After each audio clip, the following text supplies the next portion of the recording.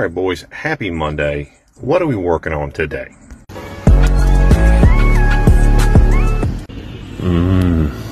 Yummy. Yeah, failed breather was the cause of that water getting in the old gear oil there. Look at how crappy that guy looks. Hello. See, let's get this belt installed. Yep, good to go. Also got 3 new grease fittings in this old girl here. All 3 of them broke. Extracted, put new ones in. Oh yeah, look at that. After it was all said and done, really feeling like I'm going back into forklifts.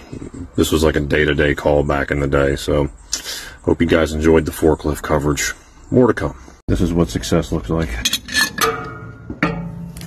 Ooh. Just moves real freely.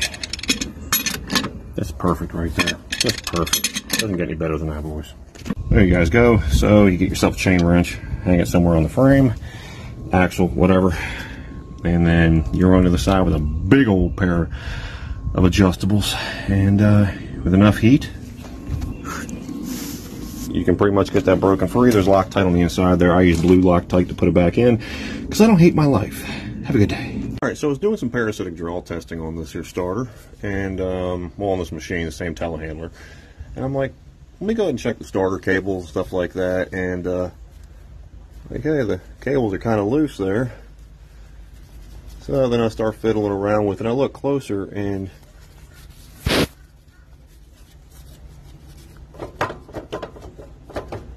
starter. So getting back to the 966M here, we got one very large pallet of shit, and then we've got 2, and then right in the back there's another one. I swear I'm not doing a certified rebuild in this fucking thing. I'm just rebuilding the back of it. It's like, Jesus Christ, a lot of shit. So I can't remember if I showed you guys the aftermath of the 66 here, but a little bit closer imagery here. You can see everything on the core pretty much just jacked up. Frame brackets are all jacked up. Pushed it into the fan. Fan got hit there. And you guys can see there where the fan impacted the coolers there. Going back over here, got everything all cleared off, but all the grill work was gone. And up top here, it took a chunk out of here, here, and here. Even bent up the grill work here. So we got a whole new panel coming in as well. So, you know, fun stuff, boys. Starting our morning out at the local landfill. I mean, John Deere dealership. Got a starter. Boom, that guy right yonder. Some new hardware for our old telehandler job. So, should be some interesting times coming up here. Hopefully later on this week I can get that telehandler put back together. Tie rod in, new starter, and hopefully be done with that guy. That's my Friday project. Today we're going to get finished up on that 66 or get somewhere with it and maybe have that fired up by tomorrow. So stay tuned for more updates, boys. Out with the old, in with the new. And shipping did a hell of a job, you know, with these fucking fins. But should be back in here soon. Fun, fun, fun. All right, boys, you see right there in the picture, we've got the coolers installed. Everything's lined up. No frame damage that we've seen so far, so that's a plus.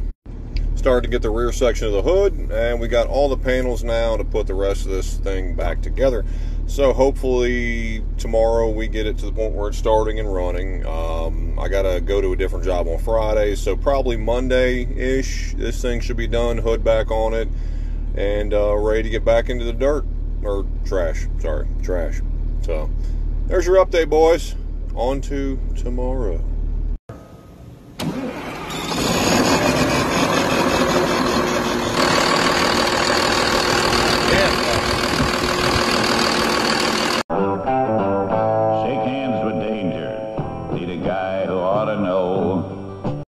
Morning, boys.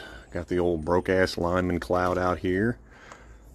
Just doing this job. It's supposed to rain. Hasn't rained yet. Got the new tie rod put in. That blue Loctite, though. I'm going to drop a video later today, guys, showing more explanation on how to install these, because I know a lot of people do struggle with these. So I'm going to go ahead and drop a video tonight about this particular issue. So have a good day, boys. We got the starter we got to put on this thing at some point. Big shout out to the fantastic people of John Deere for not being able to tell the difference between metric and standard washers. Awesome.